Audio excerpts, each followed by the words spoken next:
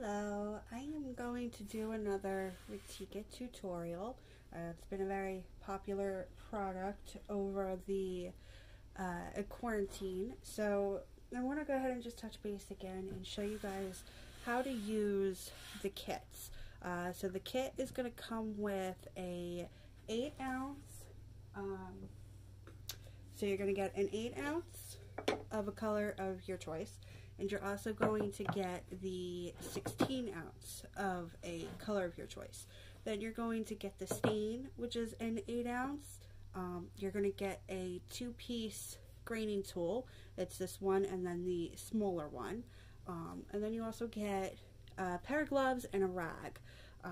So that's what the kit comes with. It's, you know, the best deal. So I always recommend getting the kit if you're trying to do a couple pieces, or if you really want a true wood look. So these graining tools are different than the ones that you find elsewhere. They are rubbery, they don't take up any of the paint as it goes, and they're just really good to use. So I'm going to go ahead and just show you guys real quick how I do this. Now, I am going to first apply the dark. So I'm going to do 2 coats of dark. You want to make sure that it's shaken well. This is really easy. It's super easy to apply. It's almost like a paint. Okay. So you shake the can up good. Make sure it's stirred up well. If you do get one that's a little lumpy, just keep stirring. Stir and stir and stir. It will end up going back together and getting creamy and smooth. Just have to stir a lot. So what you're going to do first is apply 2 coats of your base color. Now your base color will be the main one that's going to show more.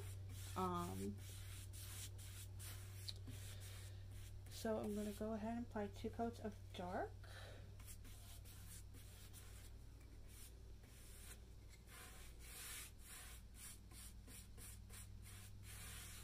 Retique It really is a great product. You can use this over just about any hard surface. People have done their countertops, they've done their cabinets, of course furniture.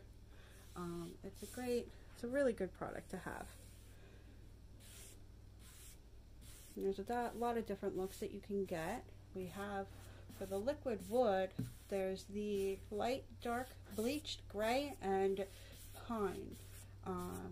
So, you know, just with those, there's a lot of looks that you can get. And then we also offer just about every color of stain that you can think of. So, many different looks that you can achieve here.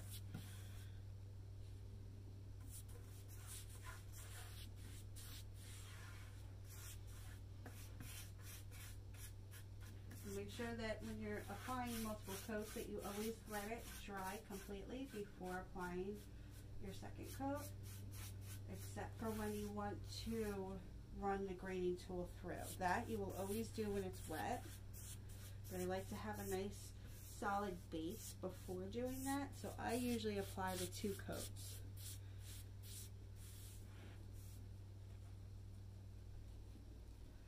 That just seems to be what works best for me. And you don't have to worry about getting it like perfect either, because the more like brush marks that you have and just inconsistencies, it's good because it really makes it look like wood. Wood isn't perfect unless it's fake. And this is actually it's a liquid wood product, so it's not fake wood, but it's not going to be your solid slab of wood.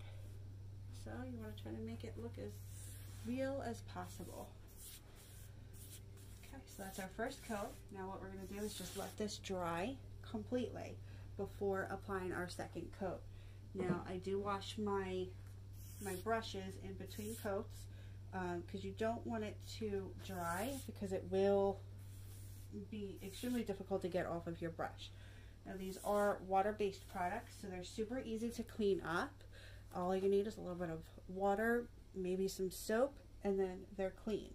So I'm going to go ahead and wash this brush up and let this coat dry. Okay, so real quick, we're going to do the second coat.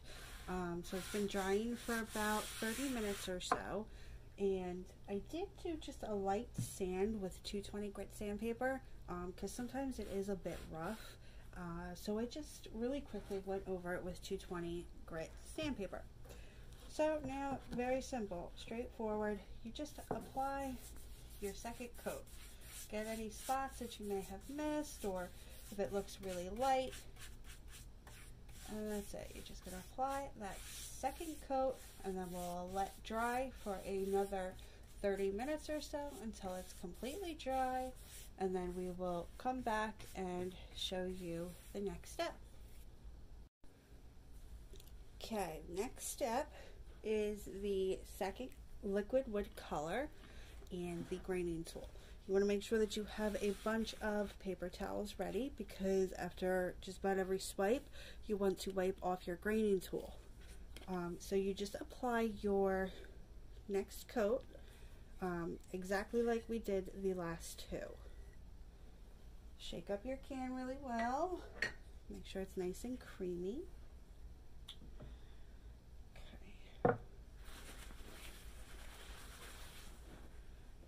And then just like we did, you're going to apply this coat.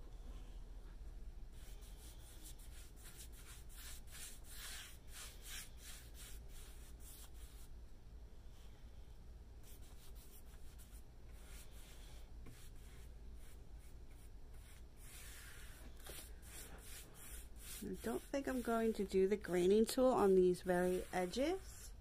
I think I'm going to leave that just the liquid wood, because with the brush strokes it's still going to look like there's some wood grain there. So I'm not going to worry about using the graining tool and getting it just right on those edges.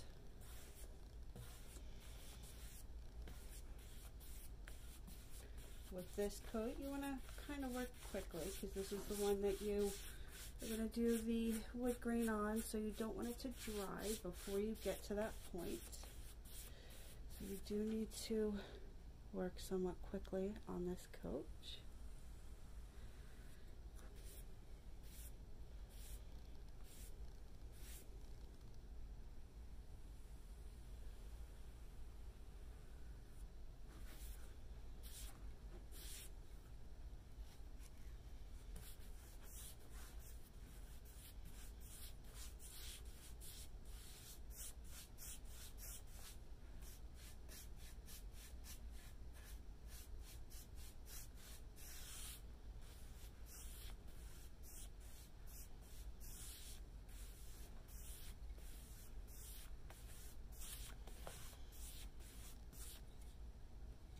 Sometimes if you find like a little chunk or something, you can just pick it out.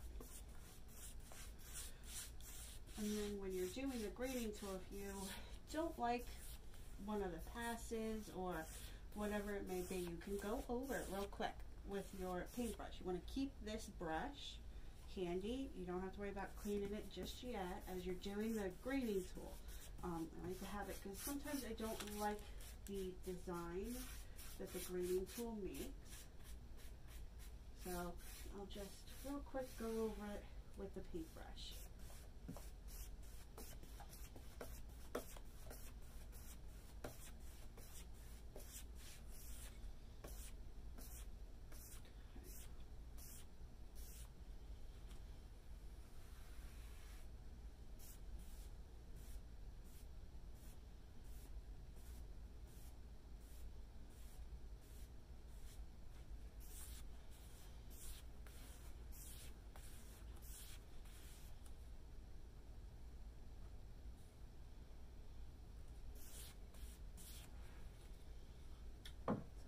Down there, grab my graining tool and my paper towels.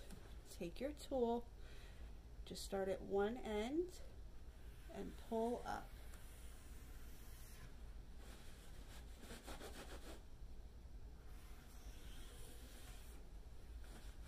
Okay, just take it off.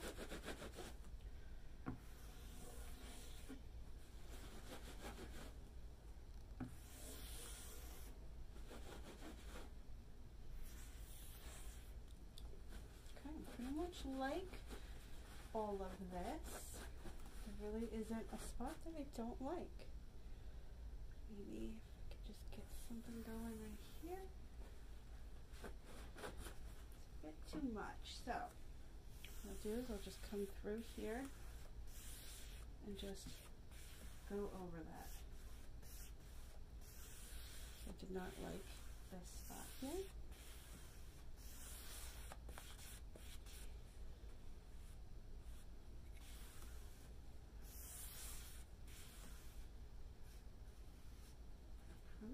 Back. We'll do it again.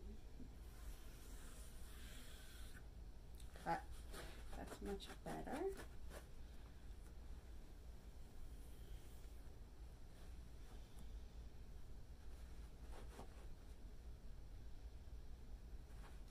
That looks really good.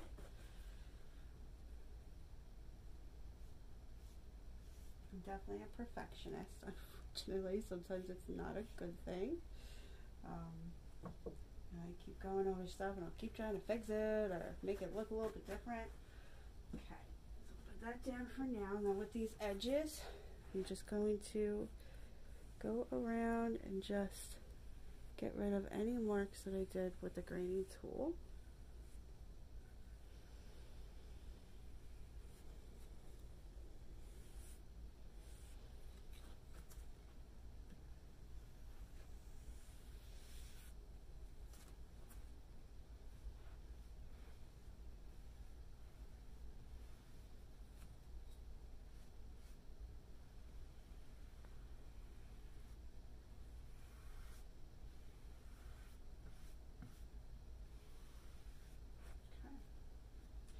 Now we just have to wait for that to dry, and then we are going to add our stain.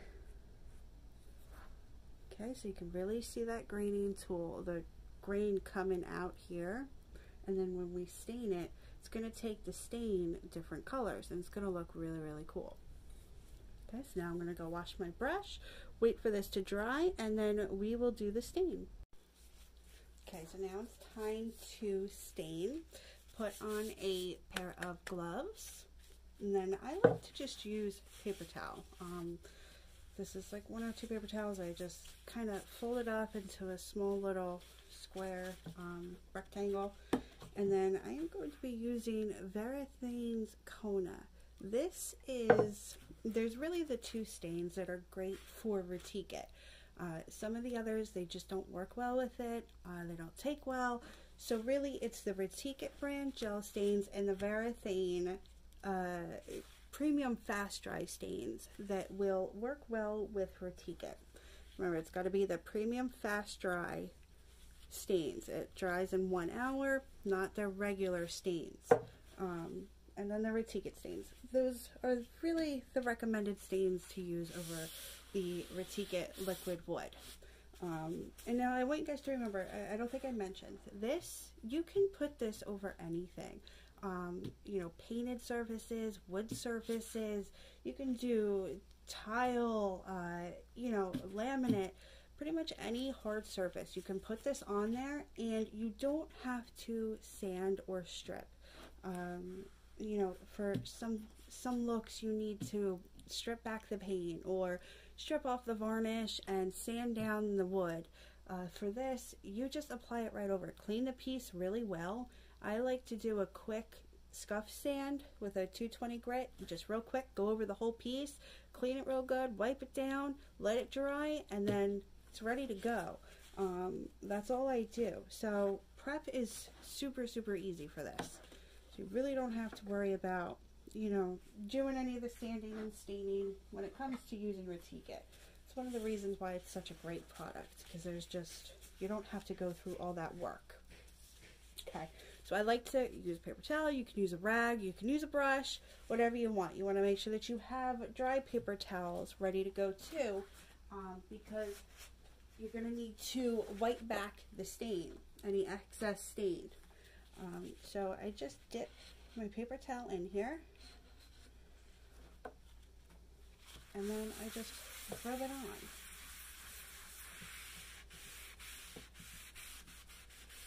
That's really all there is to it. This is the Kona color Varathane stain.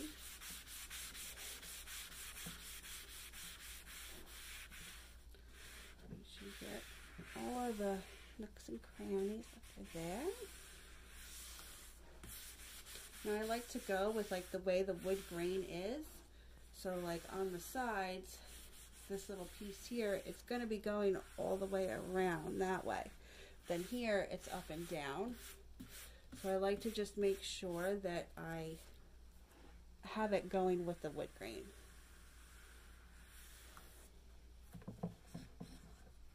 Now the Varathane is oil based, so it's a little bit stinkier than the Retique It water based, and it's not easy to clean up. But I find that the Varathane gives you more color than the Retique It does. So when I really want that deep, deep color, I'll use the Varathane stains.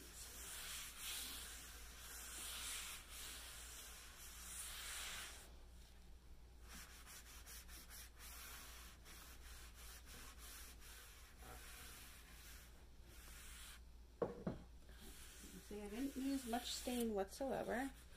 It did not require a lot.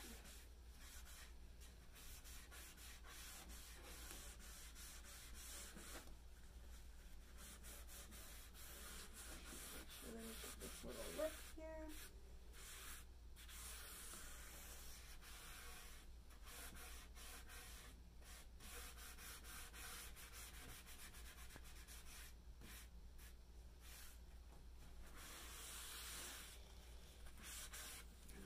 A little bit here.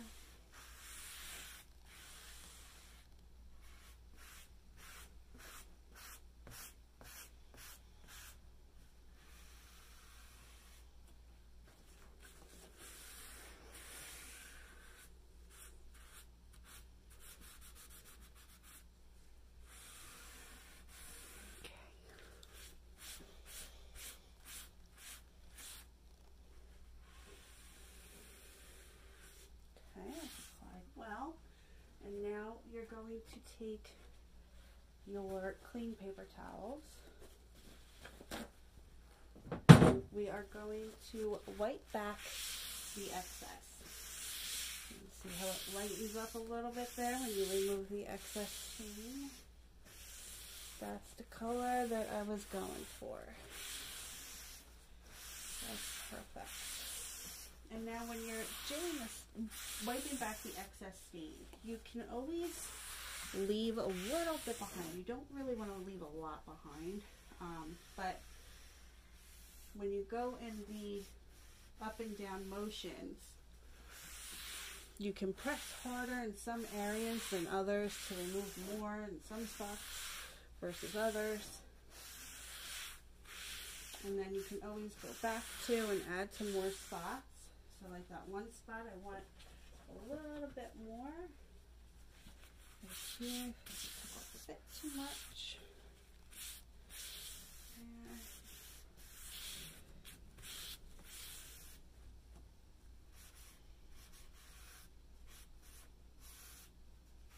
I want my edges to be darker and lighter in the middle. Over that again.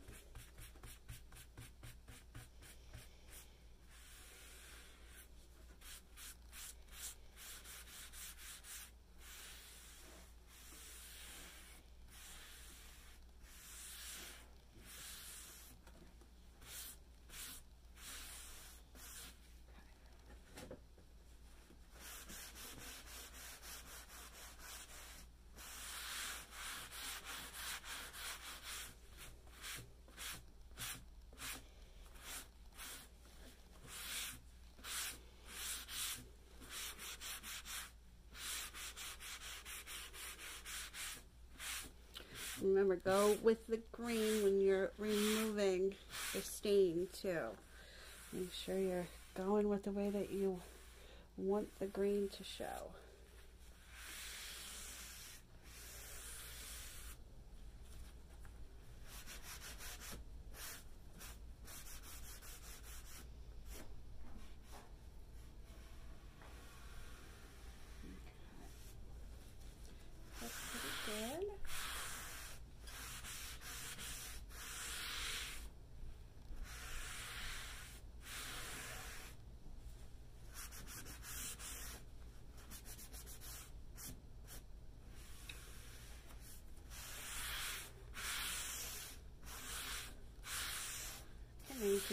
see that grain popping through here.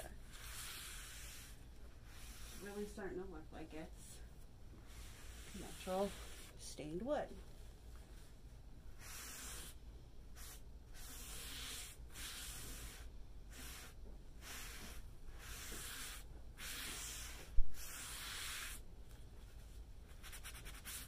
Okay. And that's it. So now you guys can really see this wood grain really popping out here. And you want to make sure that you do seal it. I'm going to let this dry for a good, day or two before I seal it, only because I'm using the oil-based stain, and I like to use water-based stain. You're supposed to wait about 72 hours. I usually only wait about 2 days, and it works out for me, but I do recommend waiting the full 72 hours. If you use the Retique It brand gel stains, those are water-based, and you can just apply your top coat after about an hour or two once it dries. But I'm using the oil-based, so I want to just make sure that this sets.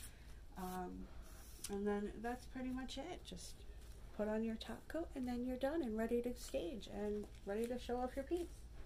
Alright guys, I thank you for watching. If you have any questions, please feel free to reach out.